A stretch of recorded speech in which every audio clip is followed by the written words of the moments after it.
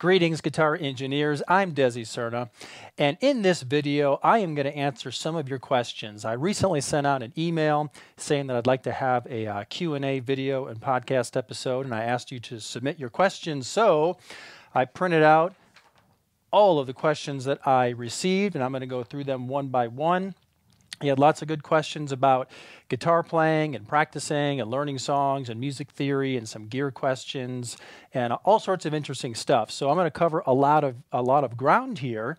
So let's dive in. Actually, before we dive in, I'll explain that I'm also going to release this audio. I'm going to strip it from the video when I'm done, and I'll put it out as a podcast episode. So you can go to wherever you listen to podcast episodes, and you can search for Guitar Music Theory or Desi Cerna, and you can listen to my podcast episode. That way you can listen to the audio like while you're on the go or something. I have one of the most popular guitar podcasts available. So if you're not already listening to that, go check it out. Likewise, if you're listening to the podcast episode, but you have not subscribed to my YouTube channel, you can go over to the YouTube channel and you can watch my videos as well. All right, so let's get started. Here is question number 1 from David.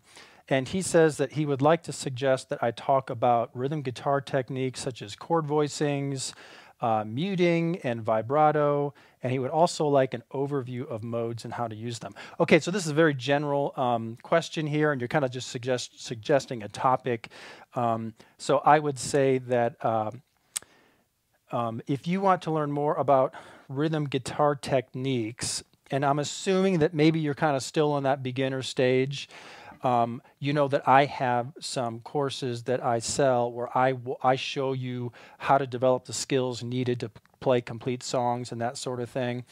That's what I would recommend.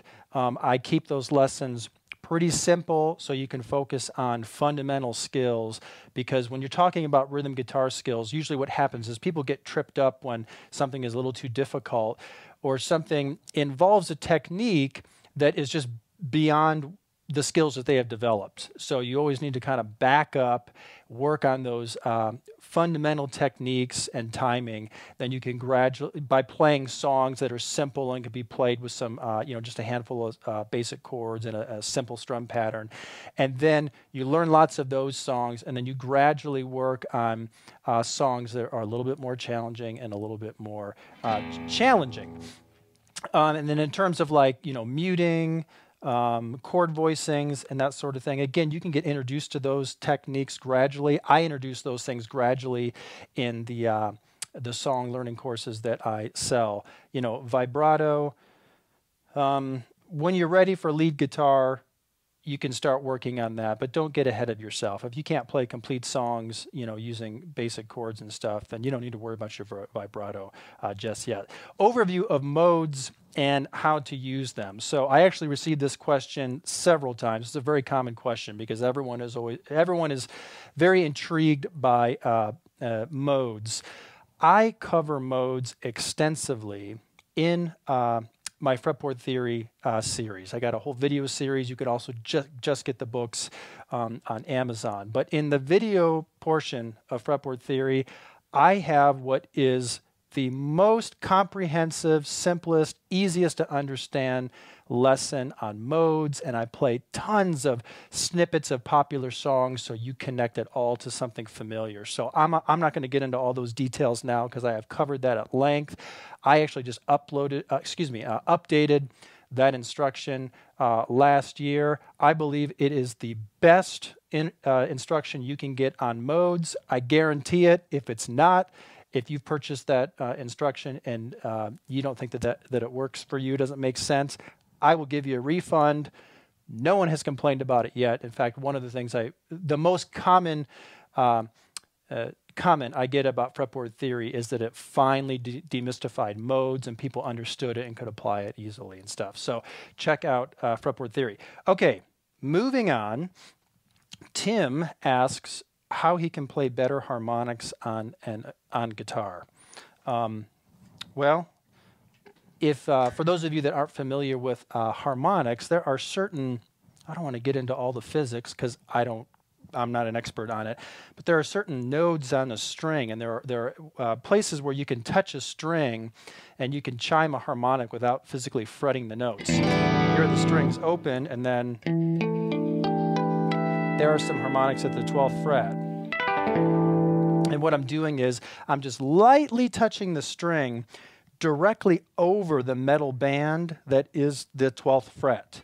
I'm not pressing the string down, I'm just lightly touching it. I'm not in this 12th, I'm not in the space, I'm right over the fret. And you can do this at the 7th fret. And you can do this at the 5th fret. And sometimes you just have to figure out where do you need to be exactly to get those harmonics to ring clearly. You just have to move a little bit, but they're going to be over the actual frets. 5, 7, and 12 are the most common. And you hear guitar players use harmonics sometimes in music, you know, like Led Zeppelin and Dazed and Confused, you know.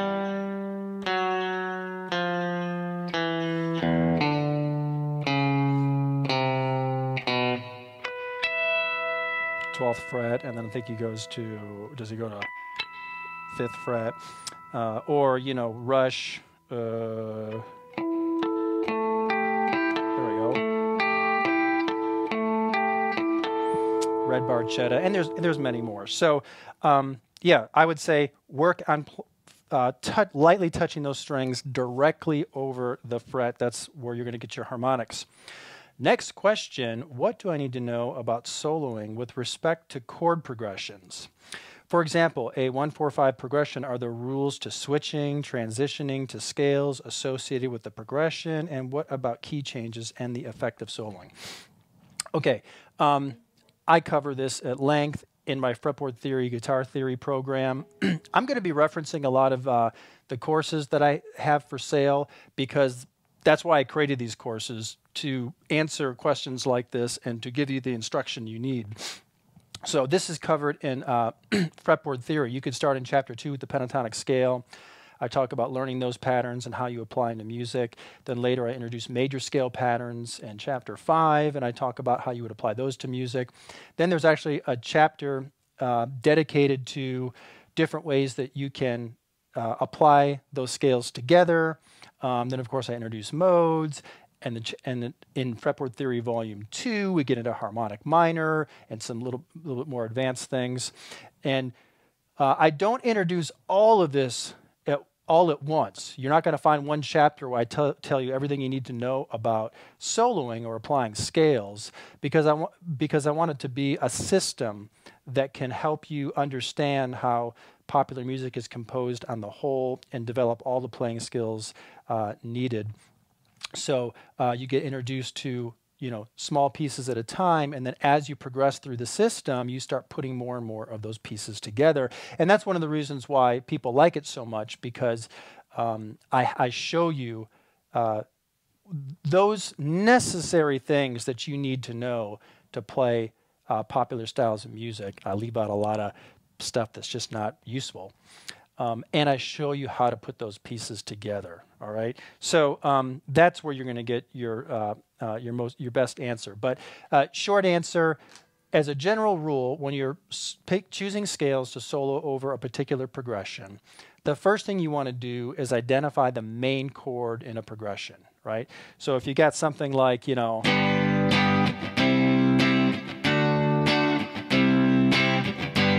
that's G, C, D, C. I've got 3 major chords there, but everything starts and ends and resolves on the G. And so G is the main chord in the progression. It's G major. So you could play the G major pentatonic over the whole progression, regardless of what the other chords are, generally speaking, right? So now, if you want to apply the major scale, you have to take the whole chord progression into consideration. G, C, and D fit together in the G major scale. They are chords 1, 4, and 5. So you could play the G major scale over all of the chord changes. Whoops. And it'll fit over the chord changes. Now, the reason why I wanted to point that out, let's say you had a song that used the chords G, F, and C, you know.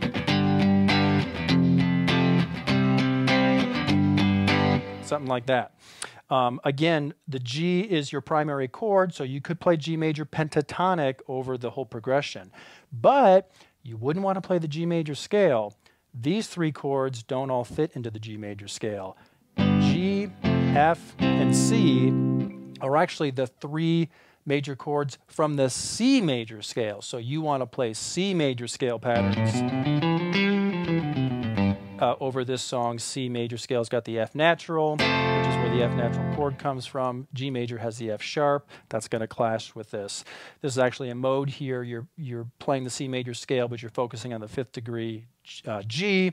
Makes G Mixolydian mode. But anyway, pentatonic, as a general rule, pentatonic will follow your main primary chord, and you can play it over the whole progression. But for the major scale, you need to figure out which scale all the chords in the progression fit into together. If there is not one scale that all the chords fit into together, then you have something else going on, and I talk more about that in like Fretboard Theory Volume 2, and I won't get into those details now. But one final thing I will mention is that in some cases, you might want to change scales over chords. So let's say I'm playing a song that uses the chords C and F.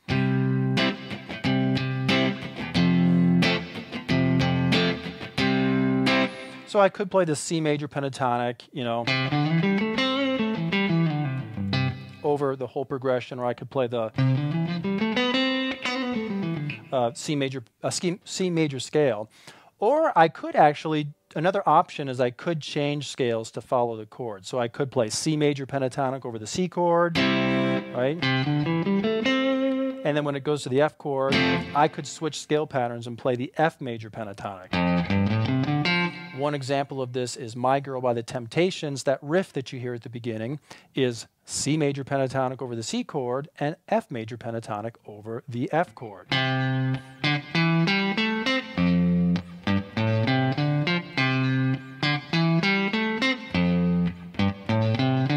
So there's a real simple and recognizable example of how you would actually change scales over chords.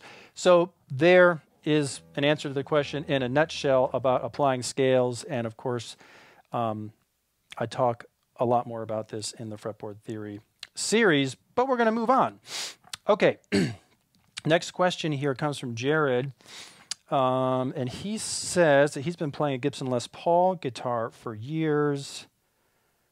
He says he's at an intermediate level, and he wants to get another guitar. He's debating between the Fender Stratocaster, the Made in Mexico Player Series guitar, which is only $679, he says, or he was interested in the PRS Silver Sky, which is significantly more. It's like over $2,000. You probably find a used one for less than that. And he says, would you recommend starting with the Fender, which is kind of considered a better, more affordable buy, or should I go with the PRS? Yeah, okay. There's a little bit more to that there, so I'm just giving you the gist of it. Yeah, so here's the deal. It all depends on your budget, you know. I mean, I have some students where dropping $700 or dropping $2,000 is nothing to them because, you know, they're very successful and they have the money, and so it's not a big deal to them, in which case I say, you know, just purchase whatever you are excited about, you know. It's a gift to yourself of whatever you're going to be motivated to play. I would say that, you know, the PRS guitar is more expensive for a reason. PRS actually loaned me a Silver Sky temporarily. I got to play one. I thought it was fantastic. I really did. Super high quality, really comfortable to play. I really liked the pickups on it. They were stratty and glassy, but they were voiced so that they were very usable. And oftentimes with Stratocaster type guitars, sometimes they're just too trebly, too ice picky, and too difficult to use for that reason, just because the sound is a little hard to deal with. I thought the Silver Sky was really well done.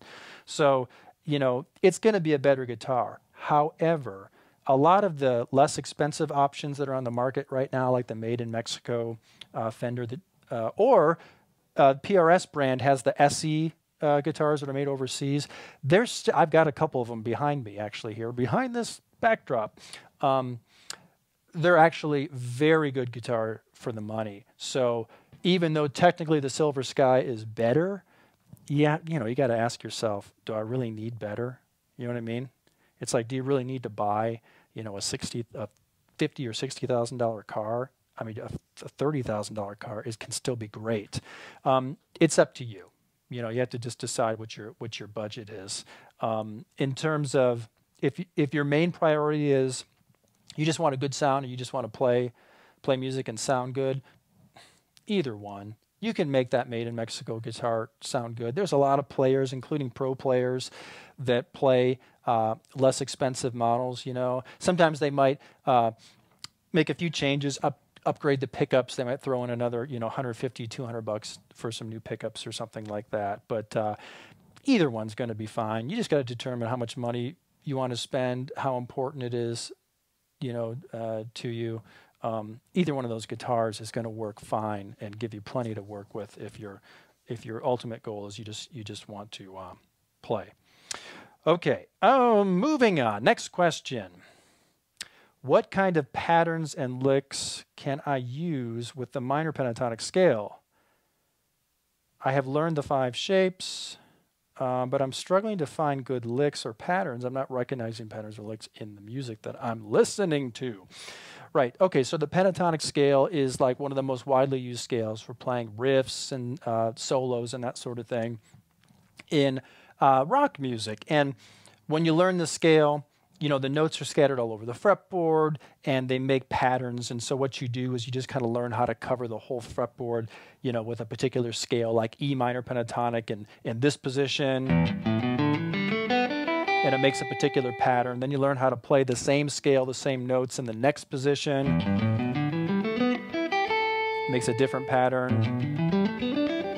And so on. And as you learn these patterns, what you're basically doing is you're moving up the fretboard and you're just touching on all of the scale tones, you know, and where they are located on the fretboard. The patterns don't make different scales. You know, I can play E minor pentatonic scale patterns all over the fretboard. It's all the same 5 notes. It's just those notes located in different positions or in different octaves, different registers. So you learn the scale by just learning what these patterns, how these patterns are played on the fretboard, kind of mapping things out. And then the next step, and the most important step, is you want to learn song parts that use the patterns. So go learn a bunch of E minor pentatonic riffs and some E minor pentatonic solos. So for example, you know, think Back in Black by AC/DC, right?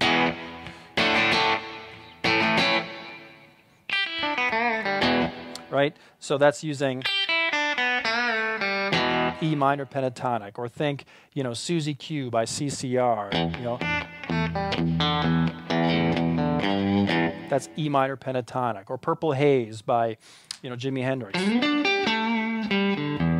That's E minor pentatonic. Or Hey Joe by Jimi Hendrix.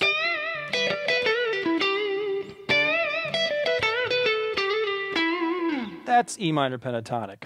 So if you are a student of my fretboard theory system, you know that whenever I teach you something, I always have a list of songs. And if you have the whole Video Pro Pack, I give you resources with links, and you can go follow those links to see some tabs or listen to the songs. Or in some cases, I actually have a short lesson where I'll show you that portion of the song that I'm referencing. And the whole point of that is so that you can take what you're learning, like pentatonic scale patterns, and you can begin to use it by playing something familiar. And as your repertoire of songs grow that use the minor pentatonic, your vocabulary of licks and phrases grows. You will learn how to use the scale by playing song parts. That's how everybody learns. That's how all your favorite guitarists learn. That's how Jimmy Page learned, and that's how Jimi Hendrix learned, and that's how Eric Clapton learned. They put on records. They learned from people that inspired them. They learned their songs, and they started to build a vocabulary of licks and phrases, and eventually over time, they were able to develop their own style. So you can't go from just learning the patterns to playing and improvising in your own style with all these wonderful ideas and skip over the most important part of that process, which is build a vocabulary by learning songs. That's why I reference so many songs in my fretboard theory system, and you don't want to skip that step. You can sign up for a course. I have a free course.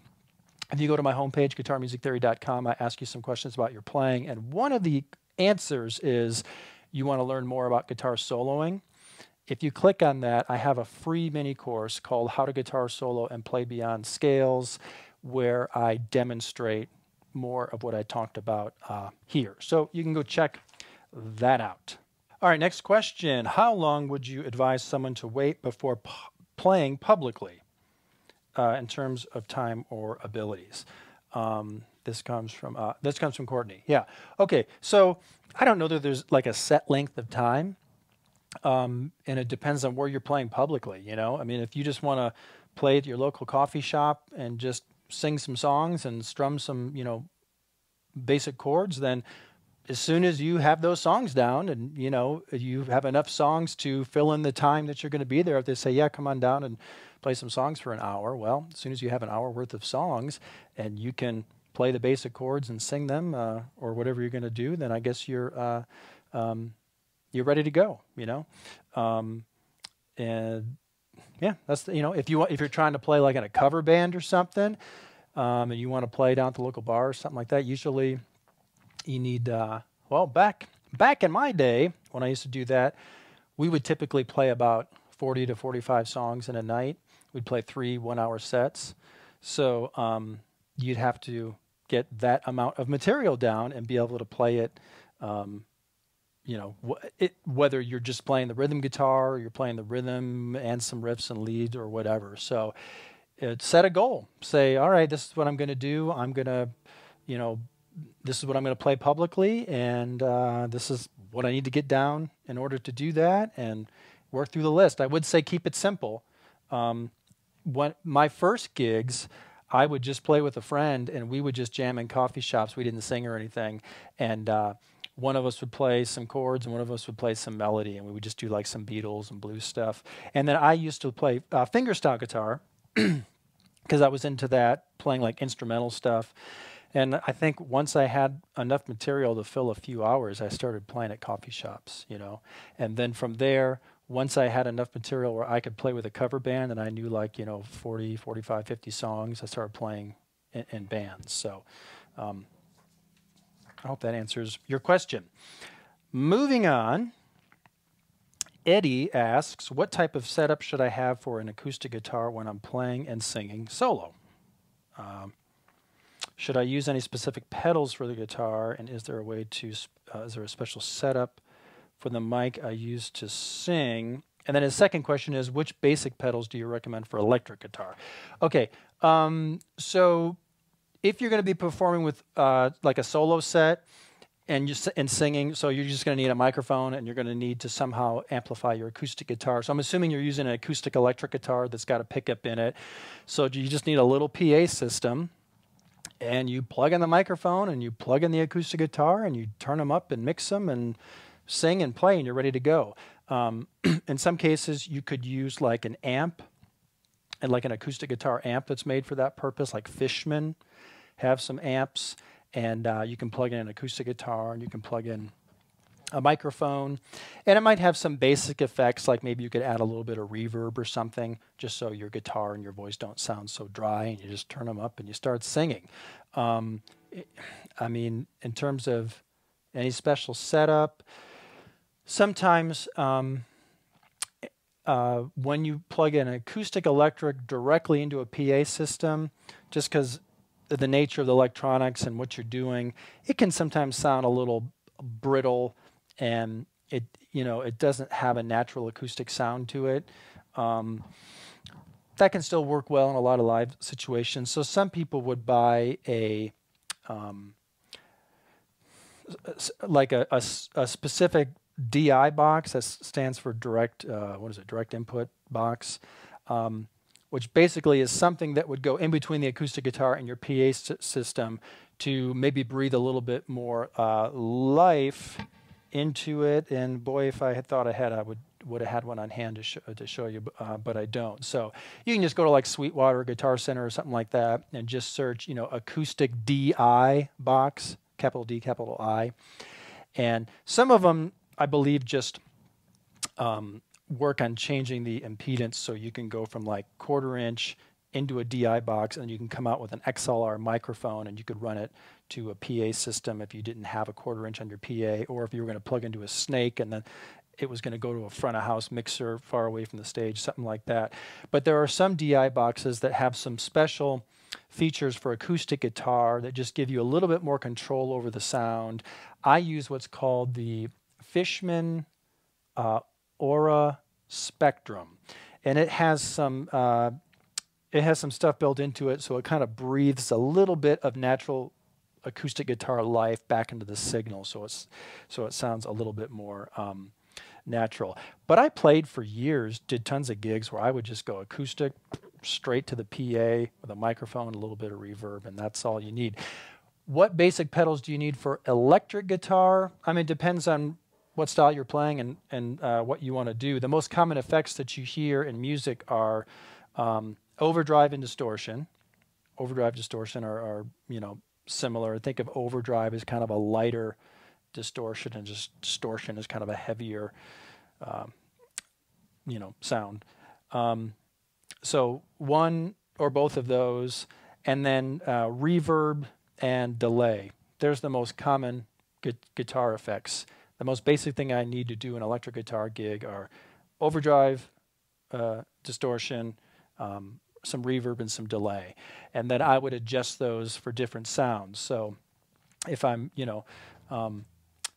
going to play a guitar solo, then I would add overdrive or add distortion just so I get a thicker sound with more sustain. And I'd probably turn up the delay just to give it more depth and everything. And if I'm just playing a rhythm guitar part, it just might be clean, or it might be clean with a little bit of overdrive or a little bit of distortion for the rhythm guitar parts. And guitar players just set it up. So usually what they have is they have their clean sound, and then they have like a couple stages of overdrive, like stage 1, stage 2, stage 3. So you might have clean, breakup, crunchy rhythm guitar sound, and then your lead sound or something like that. So, okay, moving on. Kim here asks a couple different questions. Practicing with a metronome, I often lose track of the click. So they're asking, how can you improve your time, basically, and follow the click? And wanting some advice on strumming, making advice with strumming. And when should you start to study theory? Okay, so I'm assuming that you're still kind of in that beginner level and you're trying to get all those basic skills together. And so you're probably struggling. You know some basic chords, you know how to strum, but when you start playing with a click, it's difficult for you to stay on track. I usually recommend that beginners work on strumming along with simple songs, right? And I have some instruction to give you ideas of how to do that and show you how to do that. When you're playing along with a song and there's more instrumentation there, and that usually makes it a little easier for you to follow, particularly if there's vocals too. Most people just find that a little easier to follow. Sometimes it can be kind of challenging playing along with just a click when there's nothing else going on. So particularly if it's a slower tempo song, you've got all this space in between these clicks, and it's easy for you to get off. So I usually recommend that you actually play along with music, so you can hear the full drum beat and the bass line, and you can hear the guitar in the song as well. So I would work toward doing that, and do that with dozens of songs. Dozens of songs. That's what I instruct people to do. Play along with songs. Pick simple songs that are not complicated. Only use a handful of basic chords. The chords don't change too frequently or anything like that. Pick songs that don't have any crazy rhythm or strum pattern, or just pick something that's super simple. I'll send out when I email out a link to this video and this podcast episode and let you know that this is available. I'm going to include a bunch of links of stuff that I reference here. So one of them will be, hey, if you're still trying to learn songs and get your essential skills in order, here's what I recommend. So you can take a look at that. Was there another part to this? Yeah, strumming, same thing. Work on as many simple songs as you can and learn how to strum simply with a lot of different songs, and then gradually work on songs that would be just a little bit more challenging. Don't get ahead of yourself. Work on those fundamental skills on simple songs. When should you work on applying theory? After you have no trouble playing complete songs with open chords, power chords, and bar chords. You can play dozens of songs beginning to end. You could go out and see a band, and if they said, hey, we're going to play Brown Eyed Girl, you want to come up here and strum along? If you say, oh yeah, I can do that, no problem, then you're ready to start studying music theory, okay? All right, moving on. Will says that when he plays an amp in real life, it sounds amazing, but digital sounds like rubbish. So what is he doing wrong? Any tips? Well, digital sounds like rubbish. Listening to a real amp and listening to a digital amp, there's a couple things that would make it a different experience for you. First of all, in this day and age, many of the sounds that you hear in recorded music and even in a lot of live situation is digital, and you would never know it, right? But when you're sitting at home and you have an amp and you crank it up and add some reverb and maybe put some overdrive or something in front of it, and you play that, and then if you turn on a digital device and put it through, it depends on what you're putting it through. You're putting it through an amp or some studio monitors or some headphones. It can sound very synthetic and unnatural and unpleasant if it's not a very good digital device, and if you don't really have it set up properly. So I'm playing through a Kemper Profiler amplifier here.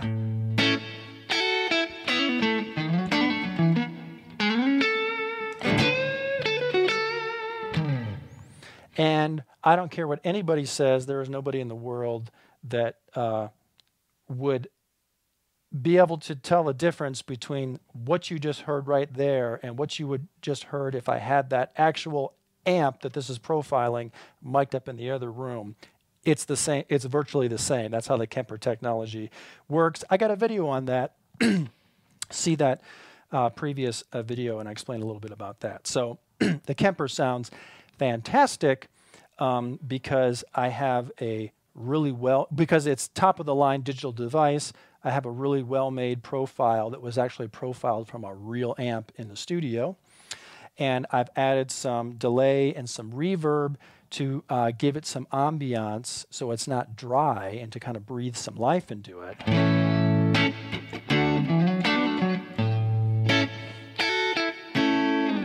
So I have it set up so it sounds very natural and very amp-like.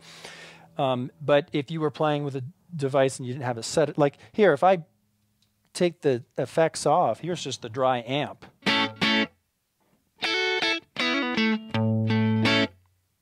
So all of a sudden it's like, well, yeah, it kind of, it's lost a little bit of its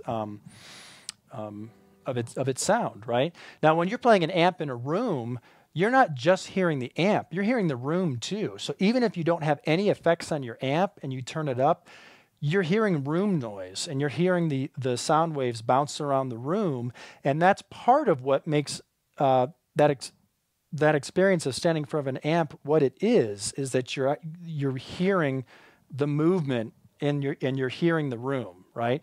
So I actually, on my Kemper here it is dry. Check this out. I added a really fast slapback delay. Listen to this. This is without it. Here's with it. Might need to have some headphones on to hear this clearly. That really short slapback delay adds, it kind of gives the impression that I'm sitting in a room a little bit. And then I add reverb on top of it. Now it sounds like I'm in like a small hall or something.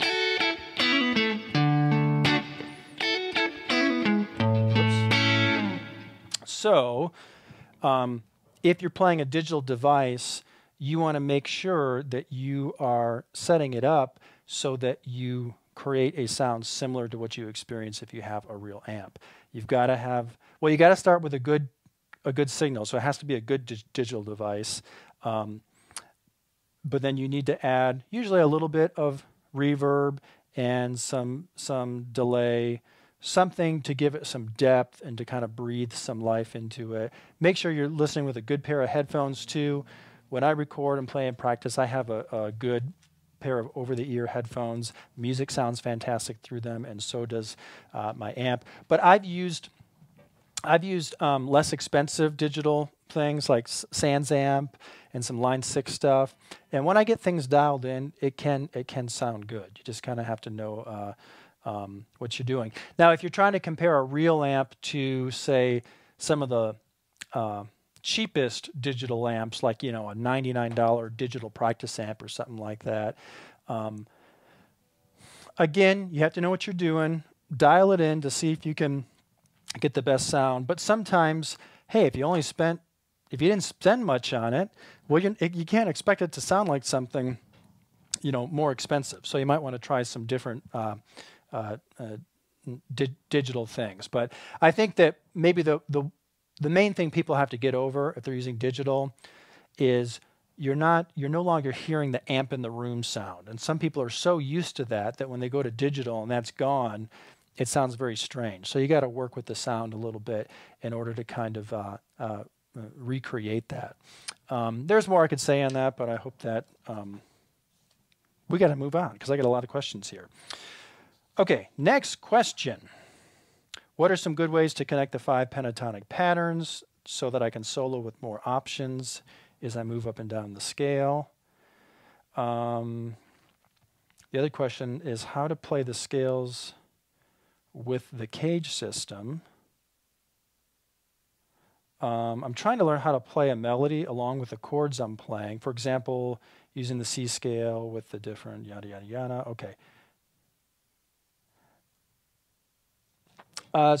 Okay. I think, what are some good ways to connect the patterns? I think the answer to this goes back to what I said earlier. When you learn the pentatonic patterns, that's the first step. But then you have to build a vocabulary by learning songs and building a song repertoire. When you learn a bunch of riffs and solos and melodies that use the pentatonic, then you see how other players use them melodically and how they shift positions and all that. That's going to show you what you need to do. Build that vocabulary and you'll start using the patterns in the way I think you want to use them. In terms of connecting them with the Cage system, well, let me talk about the Cage system for a moment there. You know, that is first and foremost the way that chord shapes are naturally built on the fretboard, you know. So you learn it as a chord system. That's how I teach it in fretboard theory. And you learn all the different ways that you can make chord shapes. And then I reference lots of popular songs, and I show you how you use those chord shapes to play, you know, different songs.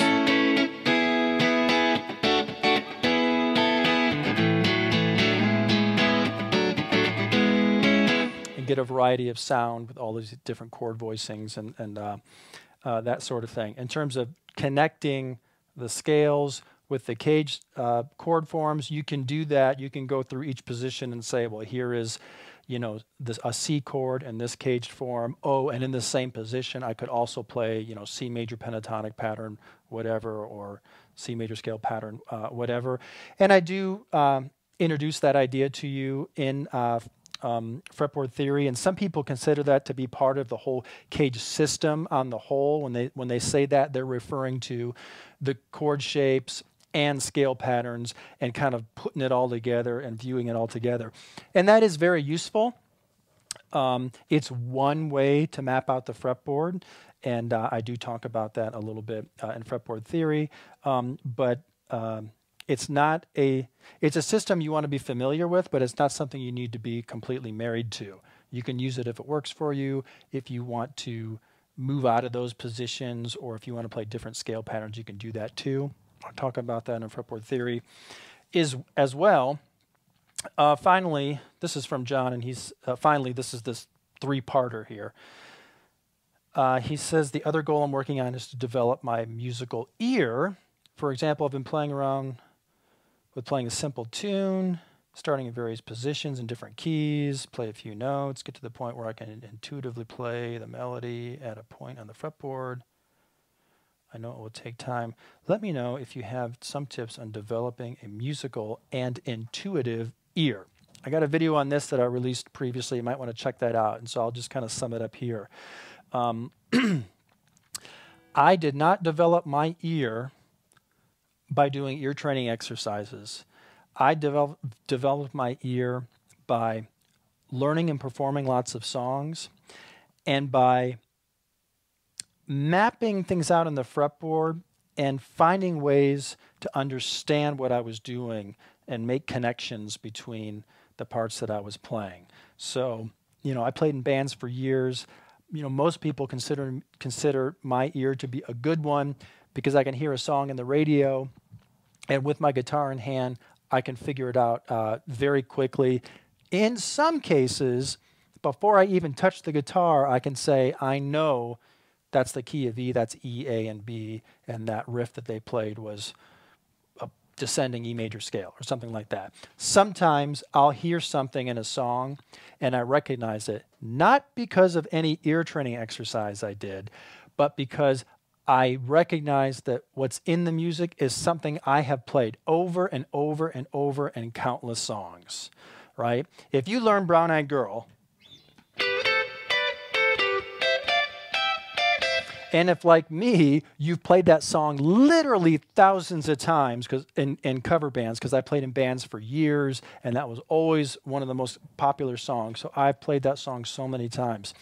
Whenever I hear any new song on the radio that plays up a major scale and thirds like that,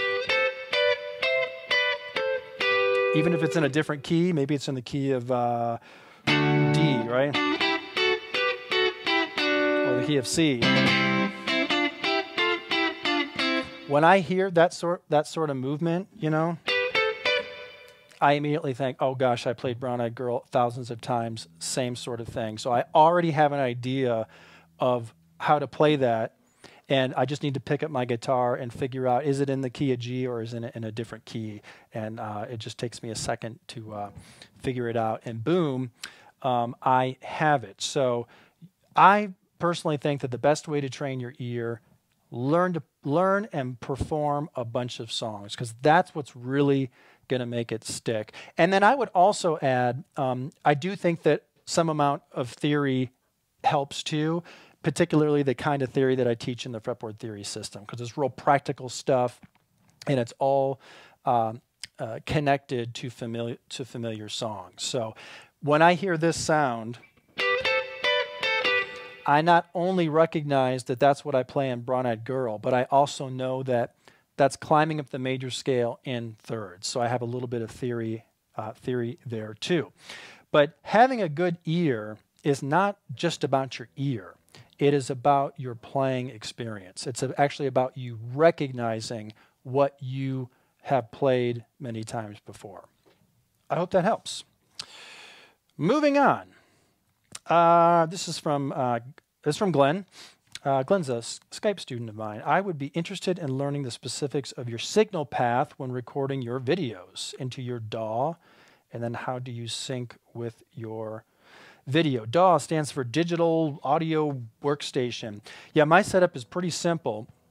So whenever you watch my videos, I mic myself up, and then my guitars, everything goes into a little mixer. It's a 8-channel Alesis mixer.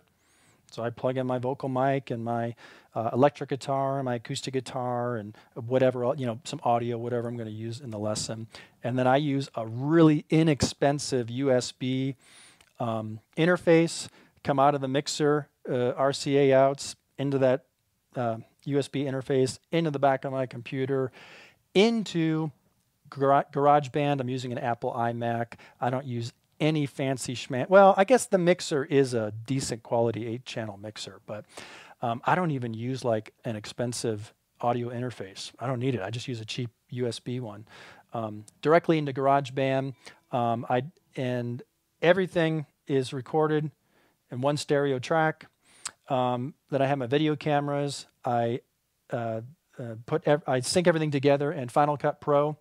So I import the video when I'm done, import the audio that's being recorded. Right now it's being recorded in front of me on GarageBand.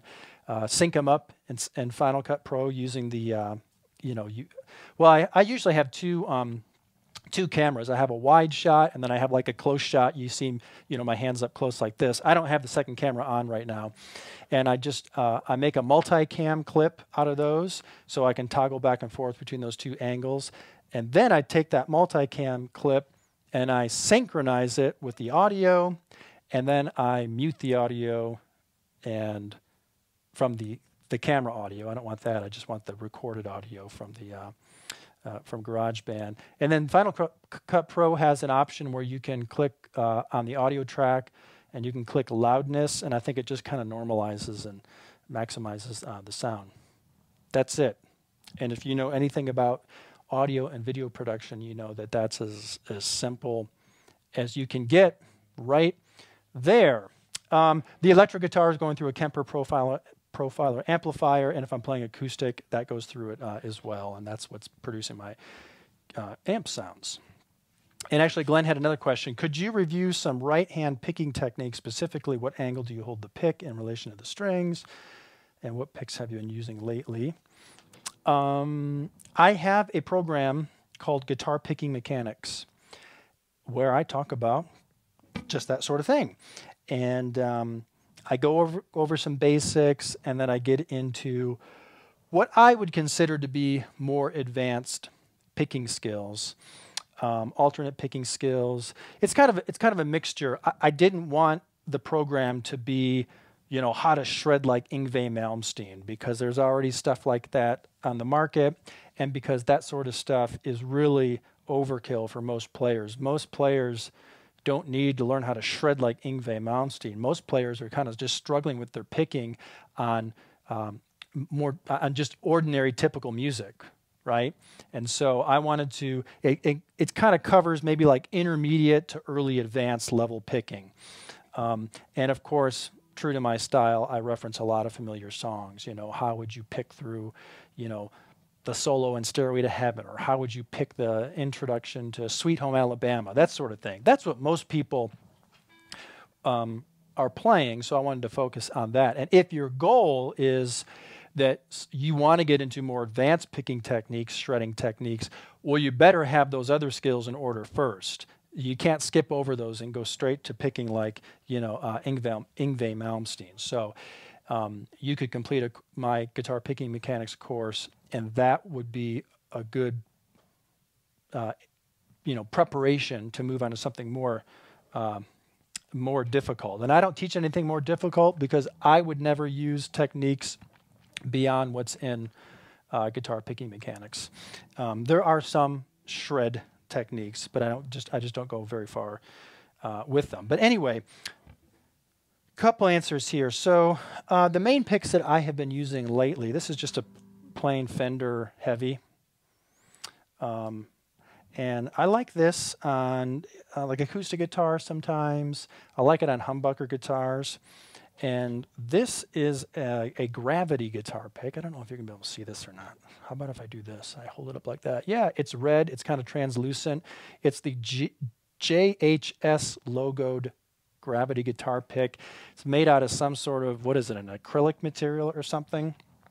And this is much thicker and sturdier. And I like the feel of that. And I like the way it sounds on my Strat here. whoops, you know.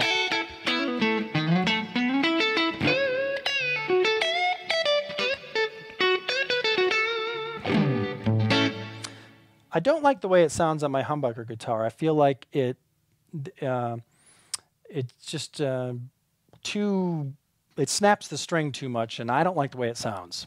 And I'm probably fussing about this, and I shouldn't fuss about this. So I like the way this sounds on my humbucker guitars more.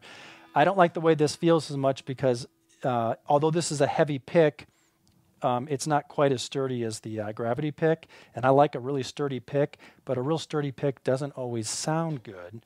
And usually my preference is, with most things, is I want it to sound good. I want to like the tone. I talk about this in my guitar picking mechanics course too. If you're going to be working on playing stuff that requires a lot of alternate picking, you want a sturdier pick. It definitely helps. So I like to just try different things. I've actually got a variety of picks that are sitting out here off camera in front of me, and depending on the guitar I'm playing, depending on whether it's acoustic or electric, I kind of change picks depending on what I think sounds or feels best, and maybe some of that's all in my head. But you can experiment with this. Get some different picks with some different thicknesses and different materials, and get an acoustic guitar or something, or an electric guitar. I think I started to notice this more on acoustic guitar. I was reading an article years ago by David Grissom, and he said that he would always bring a variety of picks to him to a recording session depending on the sound they needed. And I don't know, it kind of struck me because I was like, I never really thought about the sound that a pick would make. For all the time that I was playing, it was always, how did it feel and how sturdy was it, how responsive was it, or, whatever. But it kind of intrigued me. And I think he was talking specifically about acoustic guitar. And so I went out and got a variety of picks, and I just started strumming my acoustic guitar and doing different stuff and just listening to it. And I was like, oh my gosh, by golly, the tone can get a little brighter or a little darker depending on the thickness of the pick and the material. And it just kind of opened up a whole new world to me. Like, how did I overlook that for so long? So when I choose a pick, I always pay attention to how it feels, but also how does it sound as well. So that's all I'm going to say about that. Let's move on. This next question comes from Charles. He says, my question is, if I want to learn a few different styles of playing, such as acoustic finger picking, playing rock and blues solos, learning songs, is it better to focus on one style for a few weeks or months in my practice sessions, or practice each style in every practice session? In other words, should my practice time focus on one thing, or can I practice multiple things in each session? So Charles, I'm going to assume that you're still in that kind of what I consider beginner stage. You've learned the basics, but now you're really focusing on applying those basics and actually playing music for real. And I would say the first thing you want to do is focus on playing complete songs and keep them simple, and make sure that there isn't anything complicated or difficult about the technique, needed techniques. So, I always recommend that after players learn the basics, to learn 10 songs, simple songs that use open chords, right? Learn how to play 10 songs all the way through completely, simple open chords, simple strum patterns. Then do the same thing with power chords. And then do the same thing with bar chords.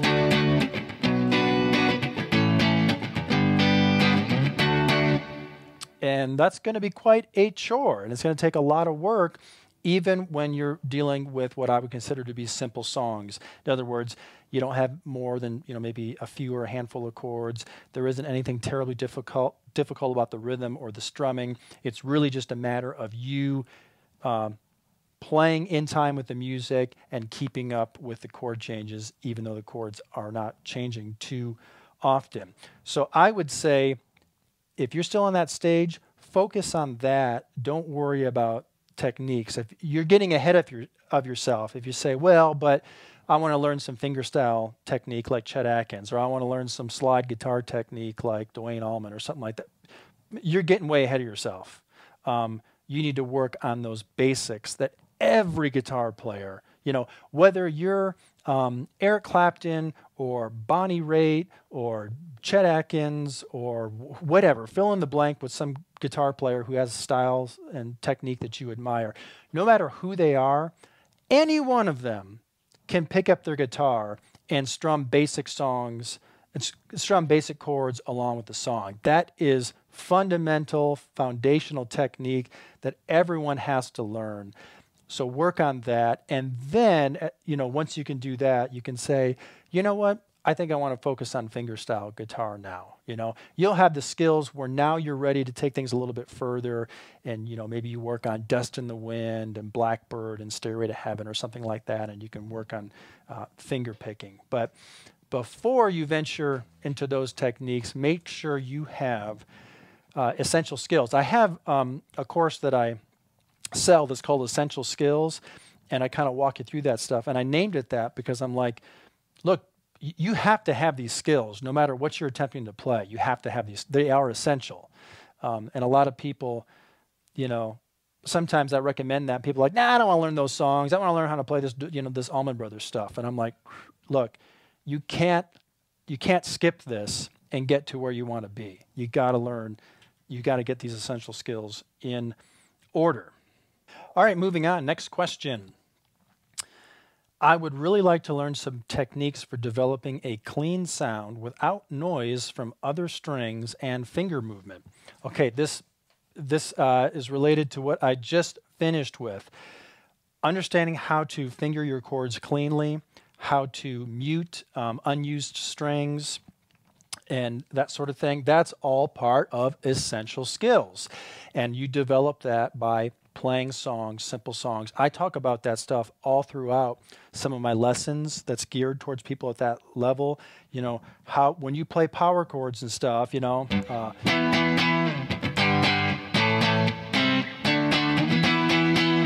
how can you get those specific notes that you're fretting to ring clearly, and then how do you silence the other strings while you're strumming? I talk about that sort of technique. I talk about how to play cleanly, how to have smooth transitions between your chords. This is all basic stuff, and you work this stuff out while you're playing songs. Don't get ahead of yourself.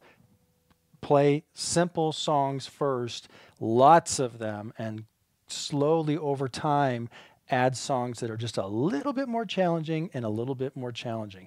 If you try to take too big of a leap, you're just going to have something that's just beyond your ability, and you're going to struggle, and you're not going to make progress. Back up, work on something simpler. Next question, what is the best way to learn modes and their application? This is going to sound like a sales pitch, but this is the best answer I can give you. Get the Fretboard Theory Video Pro Pack.